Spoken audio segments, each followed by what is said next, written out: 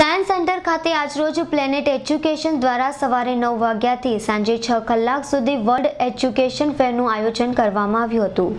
World education ફેરમાં Australia, UK, Canada, USA સહિત વિવિધ દેશની ખ્યાતનામ યુનિવર્સિટીઓ પણ જોડાઈ હતી અને વિદેશના અભ્યાસ કરવા ઈચ્છુક વિદ્યાર્થીઓ માટે માર્ગદર્શન પૂરું પાડવામાં આવ્યું હતું।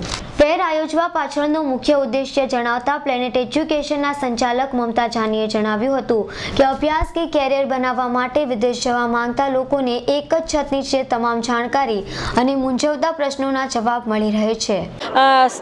સંચાલિત સંસ્થાની ડાયરેક્ટર છું ને હું છેલ્લા 17 વર્ષથી સ્ટુડન્ટ્સને બહાર ભણવા જવા માટે કાઉન્સેલિંગ કરું છું। આજે અમે ઓસ્ટ્રેલિયા અને કેનેડાથી અબાઉટ 12-15 યુનિવર્સિટીઝવાળાને બોલાવેલા છે। અમારો મેઇન ધ્યેય એ છે કે અમે સ્ટુડન્ટ્સને બહાર ભણવા જવા માટે જે માહિતી આપવાની હોય એ બધી અમે ડાયરેક્ટલી યુનિવર્સિટીઝ હસ્તક અપાઈએ। એ ઉપરાંત અમે લોકોએ હાર્વર્ડ એલ્યુમિનાય મિસ્ટર વિશાલ સહેગલને પણ બોલાવેલા છે જે બધા સ્ટુડન્ટ્સને કરિયર કાઉન્સેલિંગ કરીને આપીએ છીએ। સો આજનો મેઇન ધ્યેય એ છે કે આખો સેમિનાર અમે ફ્રી રાખેલો છે સુરતના સ્ટુડન્ટ્સ માટે અને એ લોકો એમના ભણવા માટે બહાર જવા માટે डिसीजन लेवा माटे यूनिवर्सिटीज़ ने मળી શકે છે। आज का प्रोग्राम हमारे पास यहाँ पे Australia, USA, Canada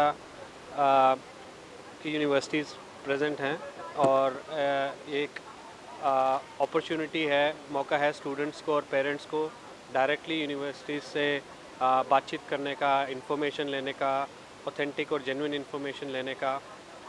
planet education 18 साल पुरानी कंपनी है और हमारे सारे जितने भी यूनिवर्सिटीज़ यहाँ पे हैं हम उनसे डायरेक्टली काम करते हैं। तो स्टूडेंट्स को गारंटीड है कि द इन्फॉर्मेशन जो उनको मिलेगी it will be direct from the universities, genuine information.